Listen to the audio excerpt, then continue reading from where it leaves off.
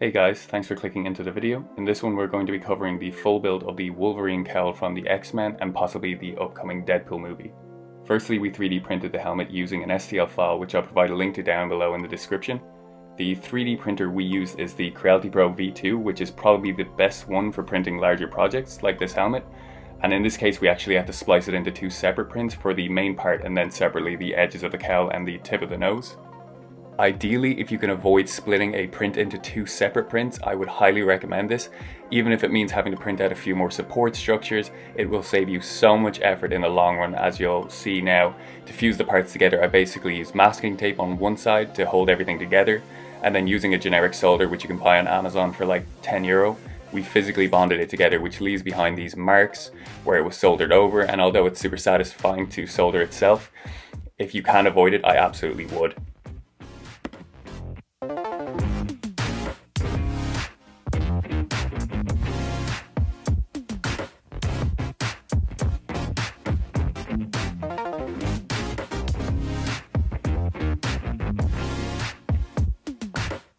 So then next up is the sanding, and this part is pretty much what will dictate the quality of your final finish.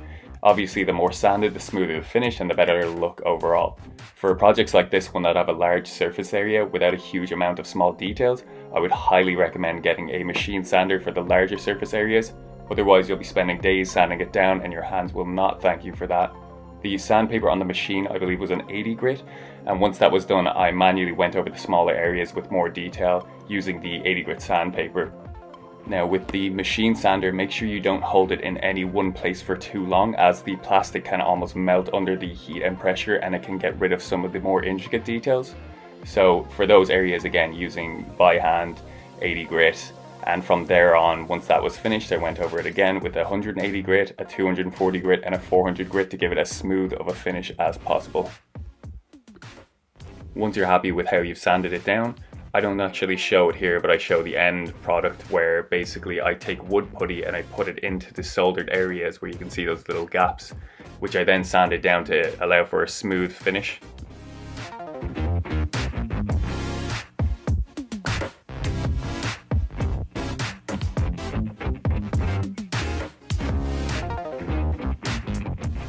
Now we're onto the primer, which is the undercoat for the paint, for which I did 2 layers. And for this, make sure you're doing it in a well ventilated area and keep the distance from the mask and the spray can, just to ensure even layers.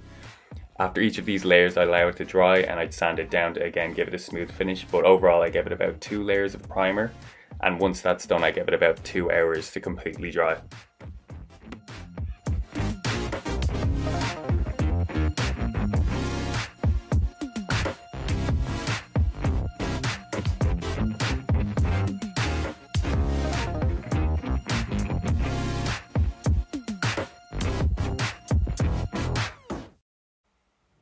We then applied the paint, for which I used a generic hardware store paint for the black part, and at this part is something I did but I wouldn't advise, not because it made a mistake but because it just wasn't necessary.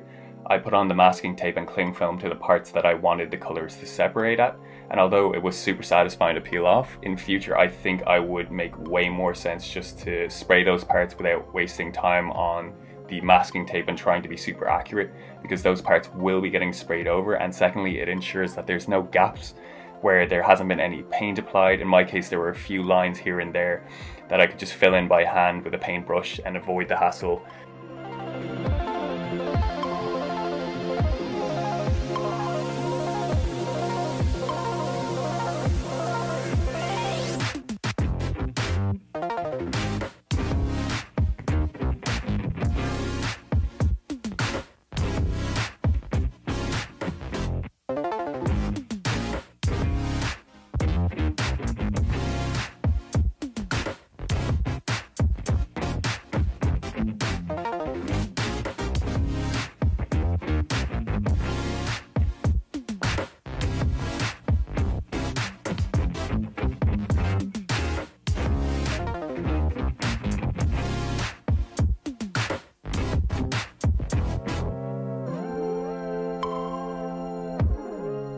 For the second part, the masking tape and the cling film is crucial, and the more accurate and detailed you are with the lining on this part, the better it'll turn out.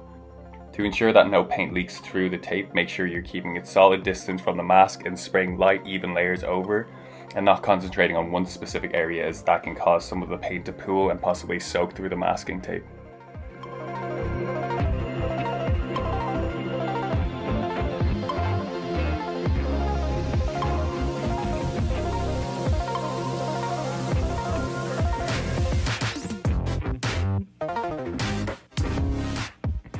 I also like to peel off the tape and foil as soon as possible, just so that the tape doesn't stick too much to the paint below and cause any sort of peeling. So after the paint looks relatively dry, maybe give it an hour, I start to peel off the tape and the cling film. And so there you have the basic Wolverine cowl. However, we wanted to give it more of a worn down, weathered look. And shout out to Props and Stuff, who has a great video on this. I'll link his channel down in the description below. But we basically just got brown acrylic paint and diluted it with water.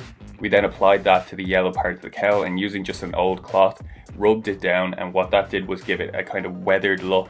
It also brought out more details and more of the wrinkled parts of the cowl, which gave it a bit more depth. When rubbing in with the cloth, I would recommend doing it in circular motions to make it more natural and avoid kind of these brown streaks.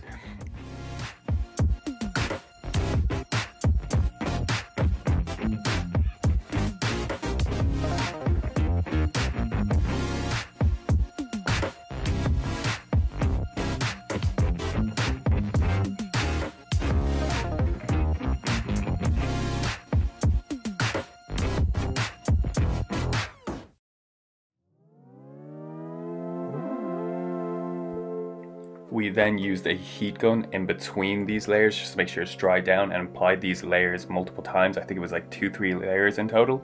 And what this does is it just gives a bit more texture and a bit more layering to it.